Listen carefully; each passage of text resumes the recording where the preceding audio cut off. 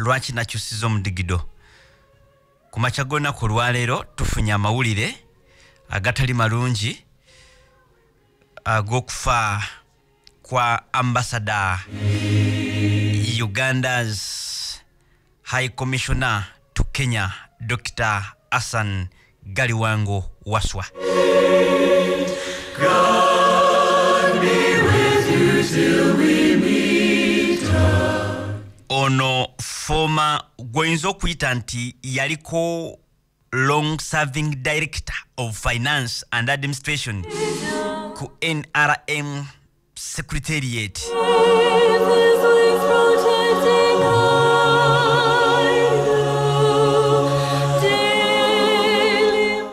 gana mawulire gatutuseeko ku makya nti Dr. Waswa Hassan Galiwango ku makya g'olunaku olwaleero afudde mu Nairobi hospital gye yabadde admitted. Gwatamanyi ono nja kunoonyeza ebimukwata ku situde because tulina ensonga ez'enjawulo but malwega jagenda gagira naye ojjukira ono the rate was the husband ono omugenzi tu Mbale City woman MP Mrs. Con Galiwango oba omujjukira omukyalo oyo yagaana ogikwatako ebintu ne bigiragiragirawo President Museveni atali munda mu ggwanga because kati woba onoonya president genda wa Jessica Alupo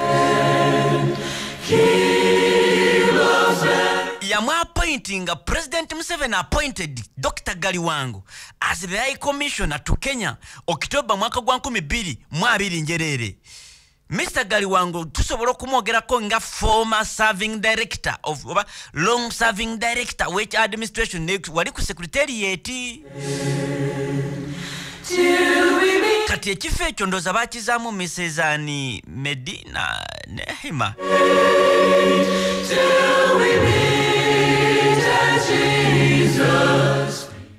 obulwadde obumuse oba bumuviiriddeko okufa tetunaba kubutegeera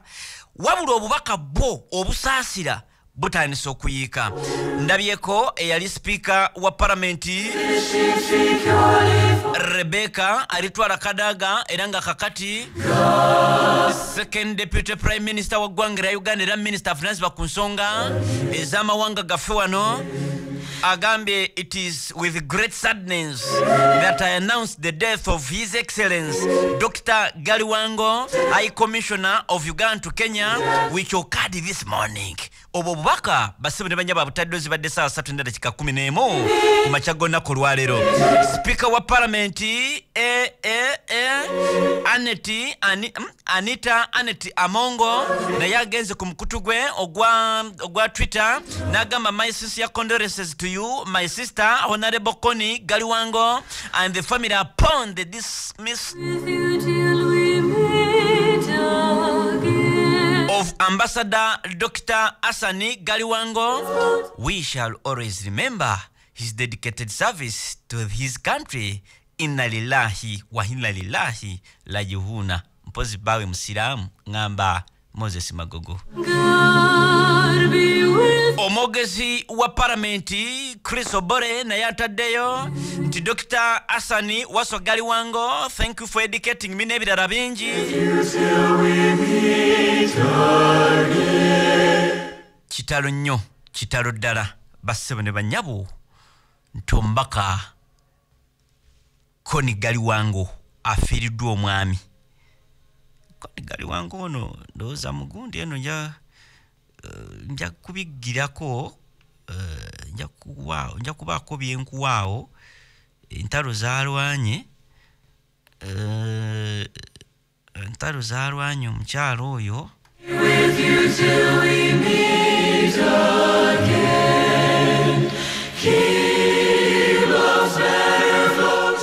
kyova oli bamuyita Dr. Waswa Hassan Galiwango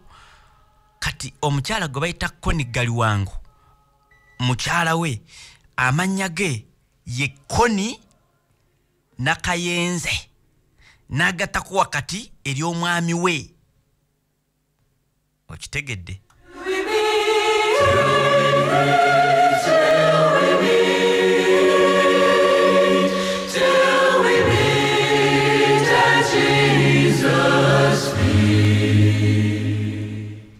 Ugandan politician and district woman representative Mbari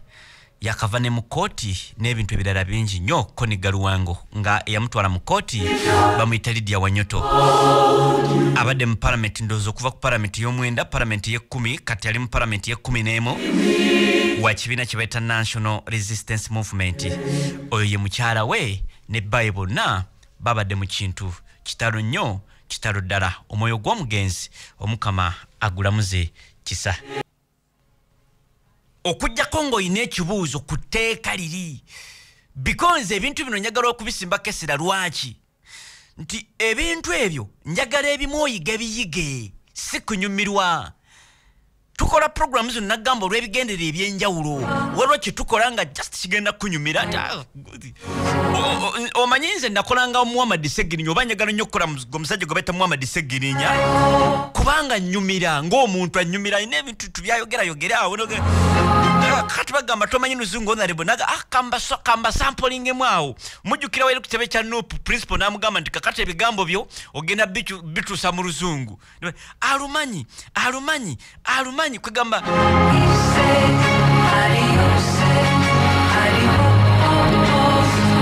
mubamu sitole z'omuntu nga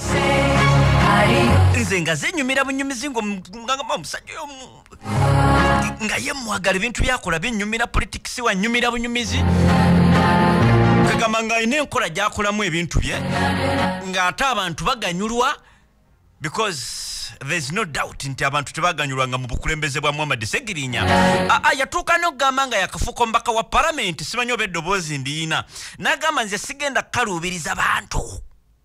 nze Muhammad Segirinya sigenda kubanga ababaka abalala nedda mwe bannakawempe north ngenda kuggulawo maama Nagirinya ye mukyala we nja kugulangawo gate nga gwe bogenda n'onoonya sente ne zibula ng'okomayo wa Segirinya ati sing'onywa ku buugi ng'ogenda ewaka ng'olaba enkya w'otandikira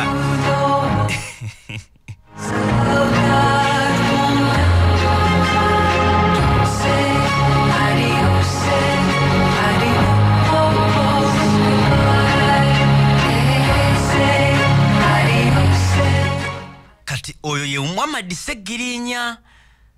n'ebintu bingi byagiranga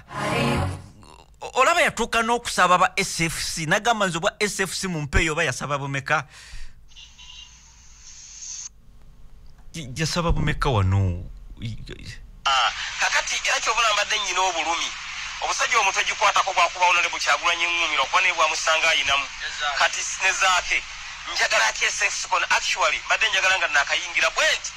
bampeyo bwesefusi busatu nga tulinga abeegezaamu obwegeza bwe bajja bujjirawo mu kaveera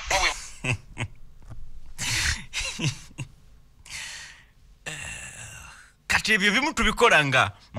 kakati era kyobula mbadde nnyina obulumi obusajja omutwe gikwatako bwakuba Honorable Kyagulanyi Nngumira okuba ne bwamusanga ayinamu kati ne zaake njagala ati SFC kono actually mbadde njagala nga nakayingira bwenti bampeyo bwesefusi busatu nga tulinga abeegezaamu obwegeza bwe bajja bujjirawo mu kaveera mumanyi ekyaddirira nga yakamala okusaba obwa SFC webukuumawo bajja bujjirawo mbukutiya training gye nnyina muganda ngenze nsobola okuba mu bbanga ne maleda kika 10 nga sinnadda oyo ye Segirinya mbwasobola okubuuka mu bbanga yayogerera emmotoka ya Kyagulanyi simanyi bwebuuka mu bbanga ne maleda kika 3 simanyi erimu sigiri simanyi erimu ekinaabiro naye bwenzira muganda wange gwentomera yampulira wulira mbu bwabuuka mu bbanga n'amaleda kikaze 10 ng'ali mu bbanga bw'akomawo gwagwako yenna mu kaveera wabwe bukuumawo bajja bujjirawo mbukutiya training gye nnyina muganda ngenze nsobola okuba bbanga ne maleda kika 10 nga sinnadda naye bwenzira muganda wange gwentomera yampulira nolwekyo obweseefusa obuli mu parliament era mbutegeeza omulaba Segirinya dduka wayita ebbanga ttono nnyo fesi ndowooza mugirengera nafunyemuko ku mpi PPP bweziti entonotono nafunyemu ku mpi entonotono kubadde wanambuuza nti ani yakubye mubimanyi ebyaffe era okeera tonnakubwa tomanya we luzibira